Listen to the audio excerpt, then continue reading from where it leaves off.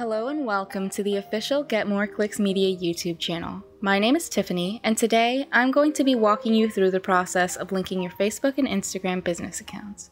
Before I take you any further, be sure to like and comment on this video if you enjoyed the tutorial, and subscribe if you'd like to see more.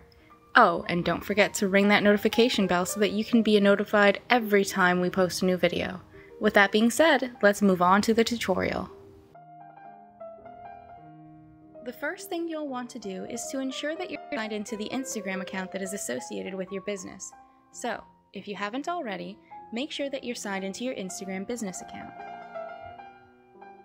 As per usual, we're kicking things off on our Instagram feed. We're going to dodge all the pictures that we could be liking and instead go right to linking our pages up. To start, you're going to click on your user icon on the bottom right-hand corner of the screen. Now we're on our super interesting profile, but we don't need to be here. Instead, we're going to press the three lines on the top right-hand corner of the screen to bring up a menu. And we're just going to jump right here to the bottom of the menu and press the little gear option, Settings. And pressing this button is going to bring us a myriad of options. The most important of these options is the one closer to the center here, under Account.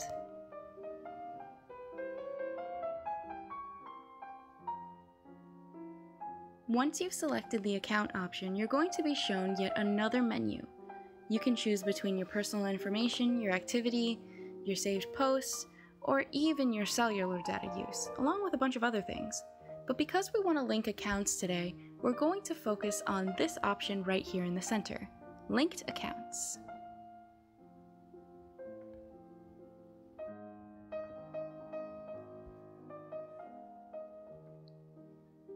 As you can see, after pressing the Facebook option, you're shown the Facebook account that you're logged into on the Facebook app.